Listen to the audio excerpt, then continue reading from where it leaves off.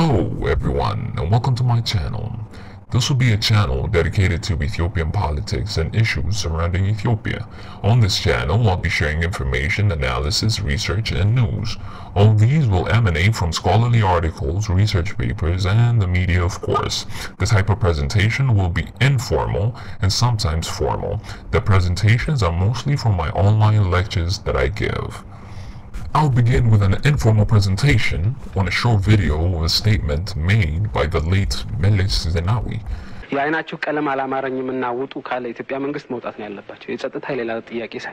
This video is circa 1998, prior to the start of the Ethio-Eritrean War, when Eritreans were being expelled from Ethiopia.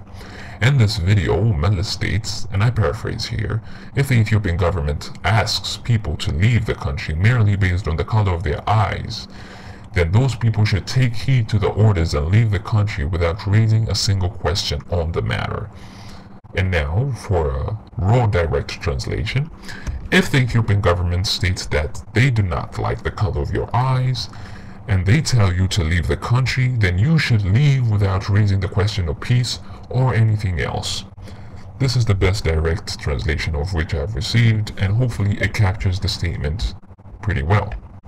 1998 was not the only occasion in which Melese gave a racist statement.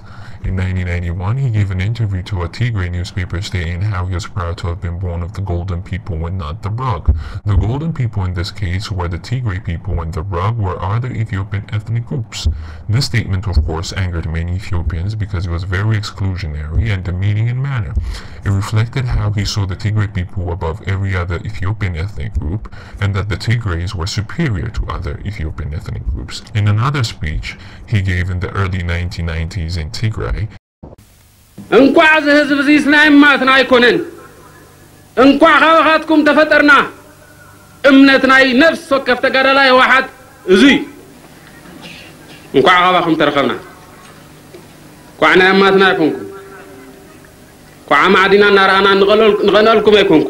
he states he's glad to have been created from the Tigray people, and he further goes on to thank them for being uniquely Tigray, and that he is glad they are not like other ethnic groups.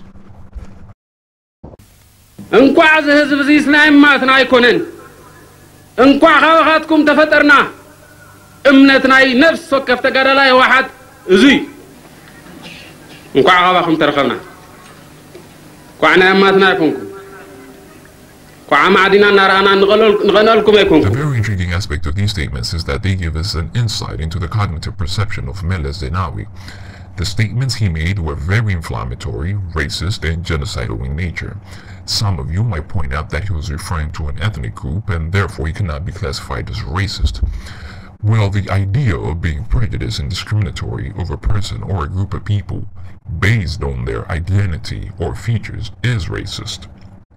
The Webster Dictionary states that racism is the idea or poor treatment or violence against people because of their race. Second, the belief that some races of people are better than others.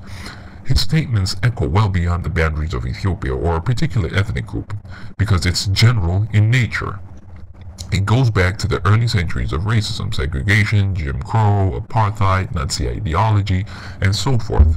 All these systems supported the idea of judging, hating, and killing people based on features, identities. In the US, it was based through Jim Crow and segregation laws.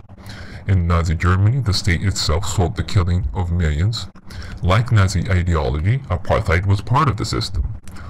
All of them represented the epitome of racism and made sure racism was acted through their systems, mostly through institutions. So why did I bring all these systems and tie it in with Melese? Well, he did lead the country for 20 odd years, and of those 20 years, 10 of which he led on his own. The nature of his leadership and personality have repeatedly reflected his ethnic affinity and belief in ethnic superiority. In fact, most of the accusations brought against him was based on the fact that he was discriminatory and prejudiced against other ethnic groups. Often compared with other Ethiopian leaders, even with Mengistu Haile Mariam, Melese is often portrayed as being unpatriotic and a racist leader. It's not that they do not abhor or hate Mengistu, but the argument they all put forward is that the idea that Mengistu did not kill Ethiopians based on ethnicity, but rather based on political differences.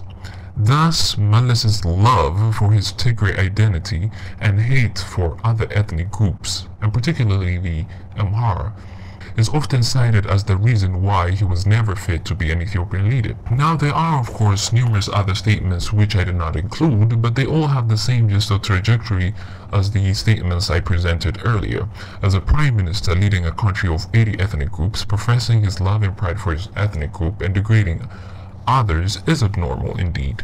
The very idea, of course, does not make Melese alone in the realm of racist leaders, but rather reflects that he is among the top tyrannical leaders with ethnic affinity. Let us take it in the context of the US today.